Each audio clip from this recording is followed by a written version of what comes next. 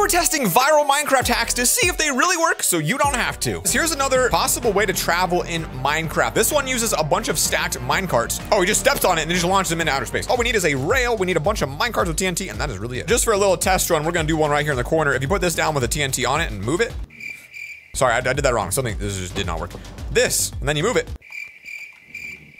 Should be exploding. So I thought it was an activated rail. Actually, it's not. What it actually is one redstone block with one of these on top of it, and then you put a minecart with TNT there. Now when you move it, still doesn't blow up. How is this working? I'm so confused. Why is mine not even blowing up? Maybe we just gotta start with the original build to get this thing to be coming out right. So we're gonna put this down, 3 rails, then put this down. Then, if you guys didn't know, you can like infinitely stack, oops. You can infinitely stack these. You can see that E number in the corner going up, which means more and more of these are being placed. And then this becomes like the redstone rail with a cart. What he does is puts a cart down here, breaks this, and then like literally just pushes it, and I think he gets launched or something. So, I don't know. Oh! Oh my gosh, it actually worked. Look at the speed that sent us up. How high are we? Somewhere there it shows us the height, 960. That quick? Oh, you can see my builds over here. Someone tagged me on this one and said, yo, LoverFella, does this thing work? A lot of caps in the comments, guys. A lot of caps. In fact, I got mine on today because we've seen a lot of caps. This one says if you put a furnace down, apparently like super speed you're smelting or something. And it literally doesn't even make sense. What even would cause this? I don't know, but I'll tell you what. Seeing an inventory that organized just makes me go, So it doesn't show how it's built. So I'm just gonna preface this one, guys, by saying we go and test it. But it's possible it don't work because I built it wrong. Okay, so the basic build has a furnace in the middle, what appears to be 2 pistons facing the furnace, and then repeaters, I guess, connected to it, which would power these on. So they're gonna go really fast. So I think that all we need to do really is just make a repeating redstone circuit, which is pretty darn simple. Do something like this.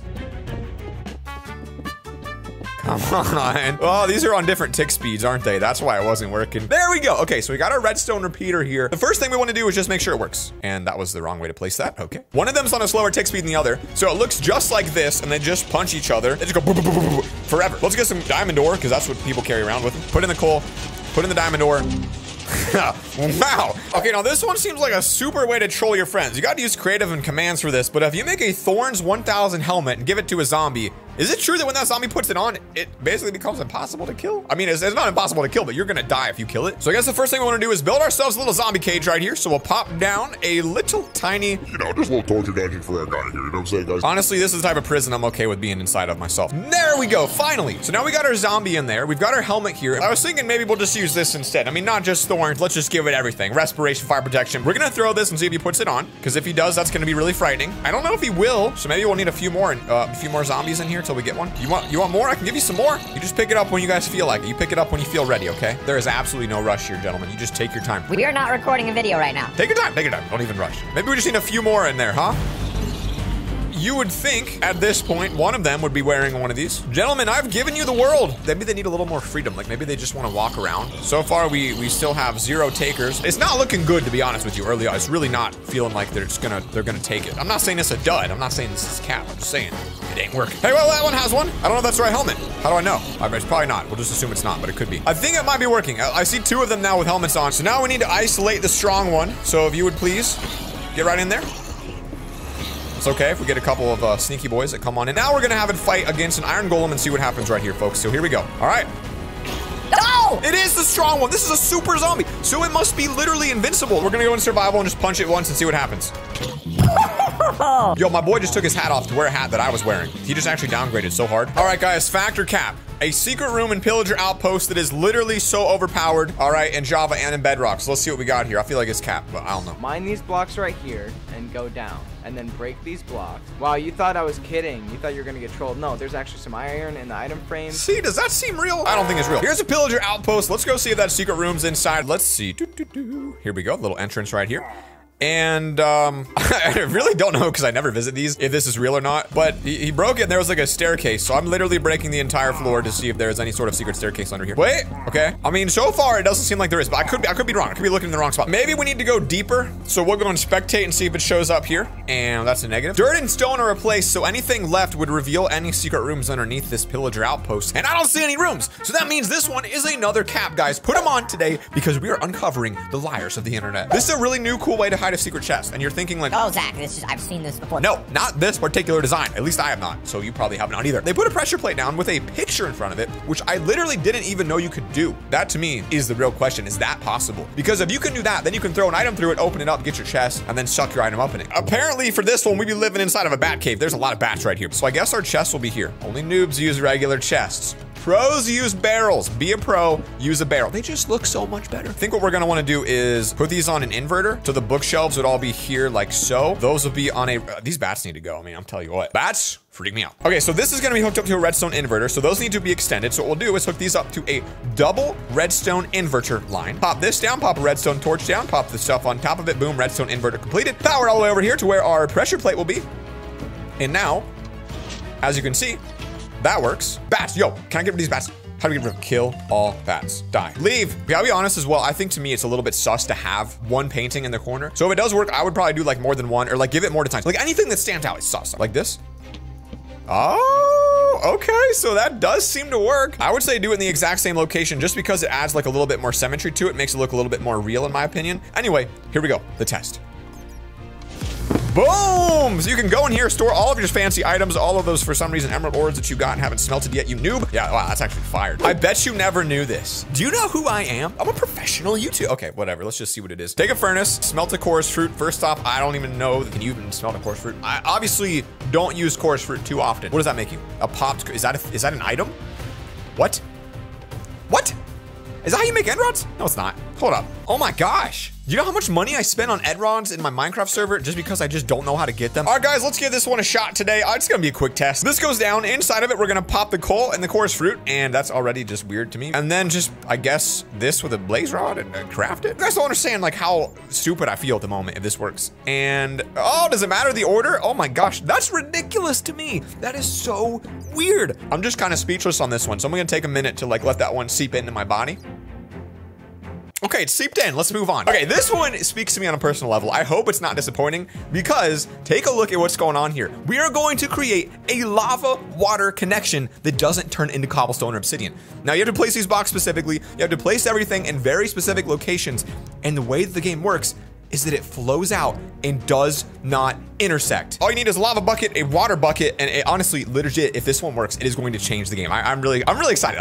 You guys know I love curse things, all right? My thumbnails are a little bit of an indication of that. Okay, so what we're gonna do is make little holes right. Oh, no. Hold on, I literally butchered this, guys. Hold on. Holes like this, then water in the middle. That way the water doesn't flow out. You put 2 on each side, so just like this. So that's your basic design so far, pretty easy. You guys with me? You guys follow me? Do you think that wall's gonna catch fire down there? I'm just gonna see. Would that catch fire? It's gonna catch fire. Let me change that. Through the power of meticulously replacing it. Oh no, my water messed up. Hold on, give me a second.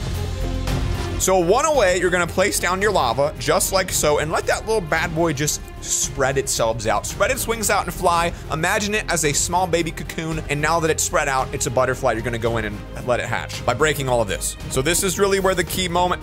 Okay, well, that's definitely not particularly a good sign. Yeah, maybe it's just like a specific thing for us. Now we fill these up. As this spreads, you then place a block to the side, which makes it spread more.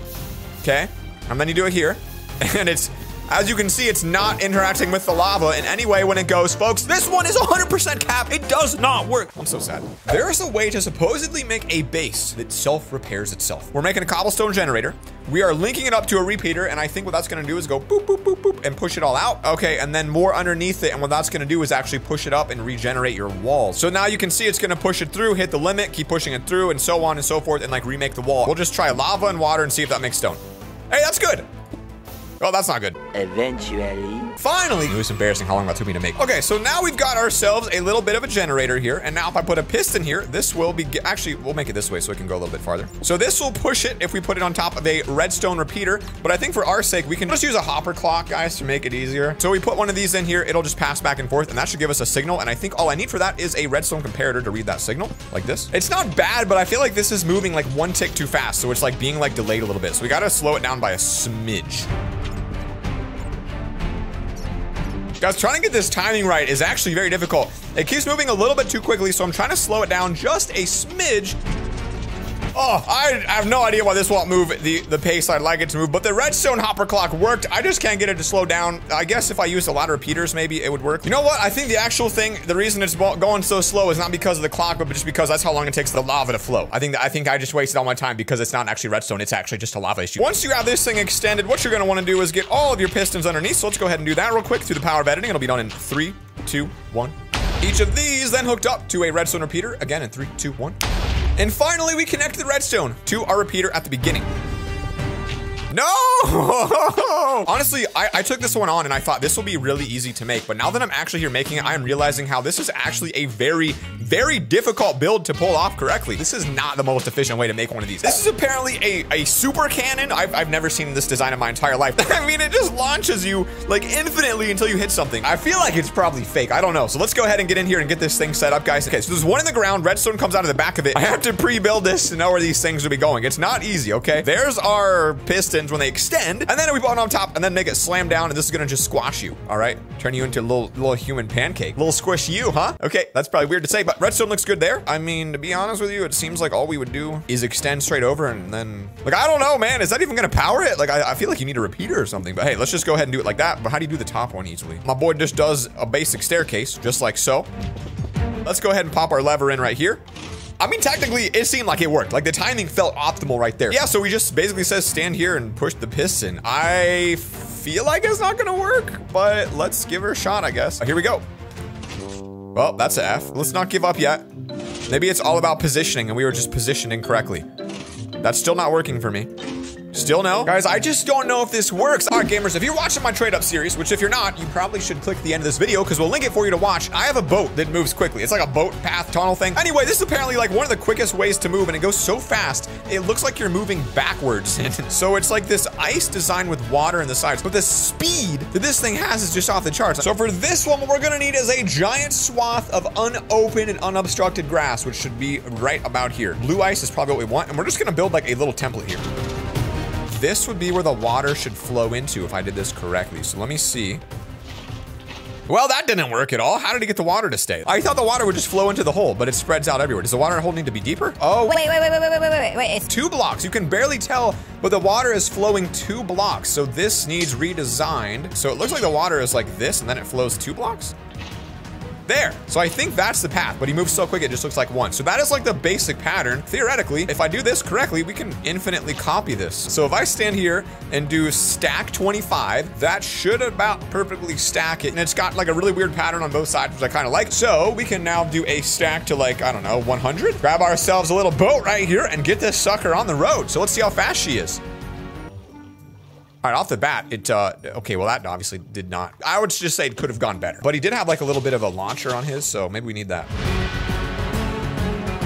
Look at that, we did it perfectly. Okay, so that is one that builds up the speed, and then once you're there, he's like right in the center of the path. So let's try it. It's not exactly a speed demon in my opinion, but there's such a high chance that I didn't do this exactly right. I mean, I'm pretty sure it works. I don't know how you could fake a video like that. Like, it definitely looked real. If you like this video, click right here to start my trade up playlist. It is a 30 episode long and counting playlist to become the richest player on my Minecraft server. Peace.